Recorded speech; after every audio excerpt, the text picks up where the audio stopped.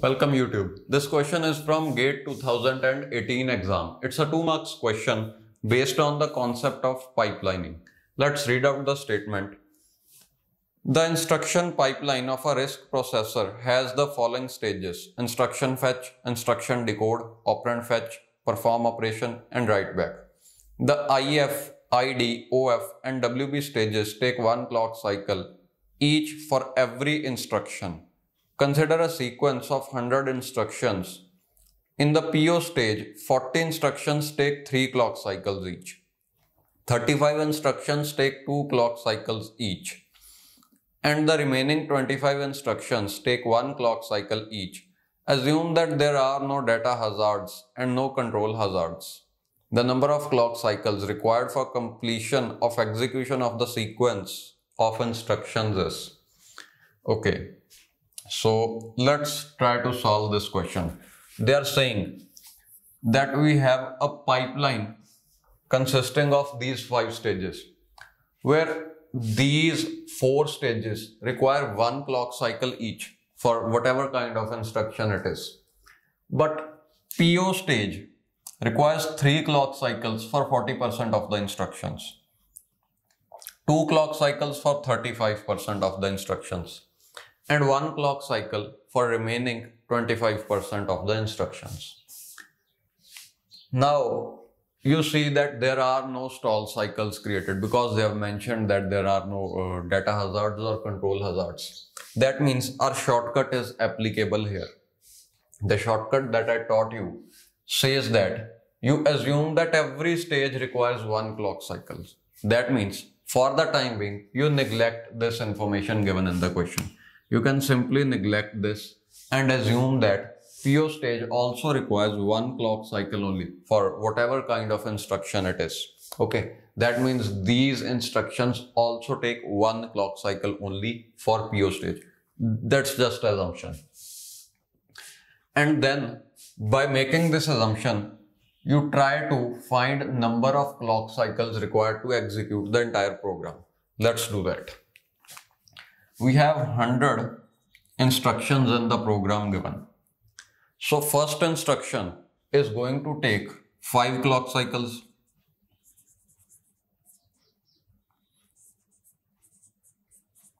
Why? Because initially the pipeline will be empty.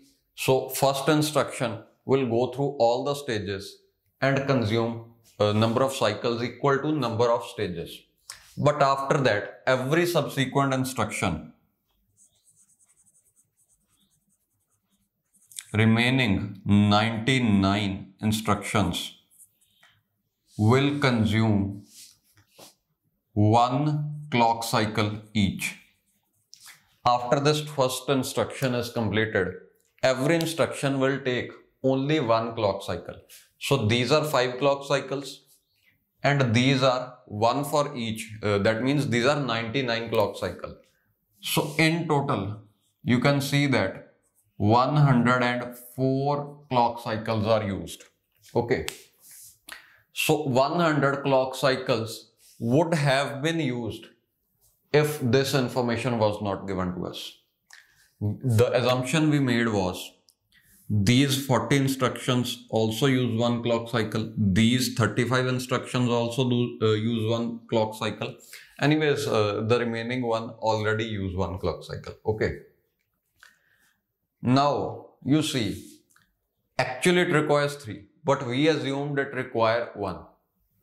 So, we actually need to provide or add 2 more clock cycles here.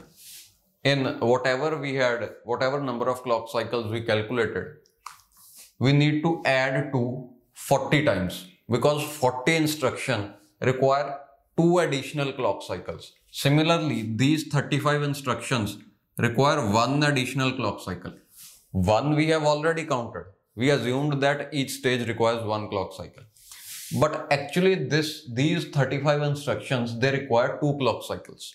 So that's why you will add 1 35 times.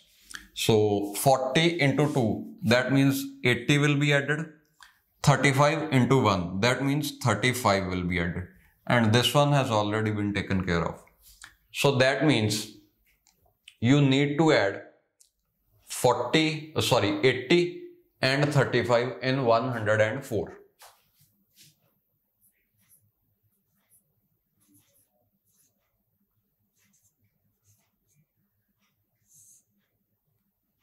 So this is 9 and 8, 9, 10, 11 and 2. 219. That means your answer is 219 instructions. Okay. 219 clock cycles, not instructions. 104 clock cycles are required if this PO stage takes 1 clock cycle. But actually this PO stage requires 3 clock cycles for 40 instructions. And for these 40 instructions, 1 clock cycle has already been counted in those 104 clock cycles. So we need to add 40 times 2 clock cycles for each of these 40 instructions. Okay. Similarly, you can just see the explanation here also.